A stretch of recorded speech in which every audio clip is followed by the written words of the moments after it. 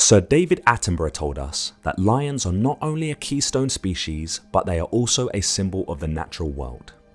Did you know that lions are the second largest big cat species in the world after tigers?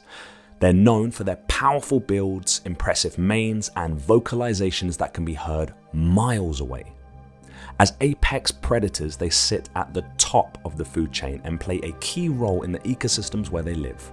However, they do face threats from other predators, such as crocodiles, hyenas, and humans, and even their own prey.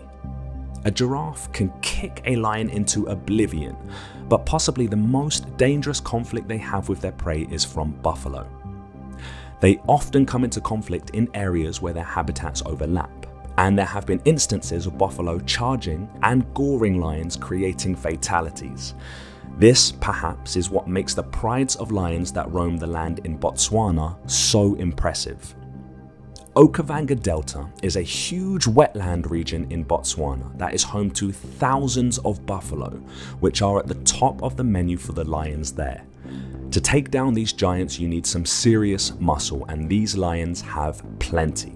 The females, which are smaller than the males, and naturally the main hunters, are enormous and look to be a similar size to regular male lions in other regions.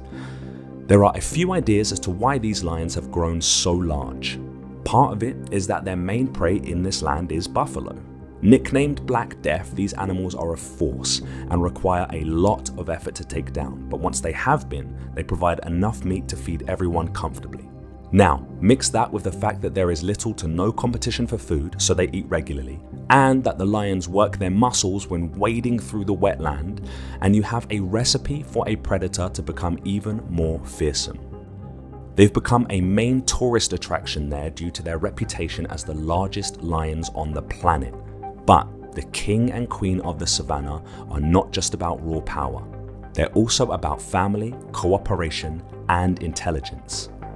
There is another, perhaps more famous region in Africa where the lions have built a reputation for being the most ruthless apex predators. The lions of Sabi Sands don't have the luxuries of the Okavango giants.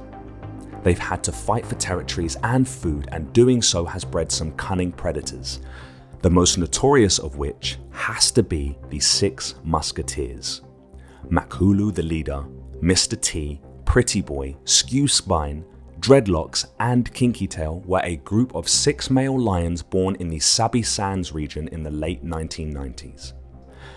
These lions were known for their large size and impressive manes, and they were initially seen as a positive addition to the lion population in the region. However, as they grew older and more dominant, they began to exhibit aggressive behaviors and take over other prides, killing the resident males and mating with their females.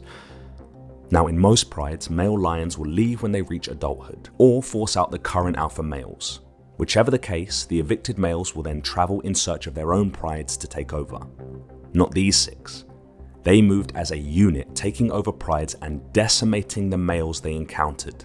There have been various estimates of the number of prides that the 6 Musketeers took over and the number of lion deaths that they were responsible for.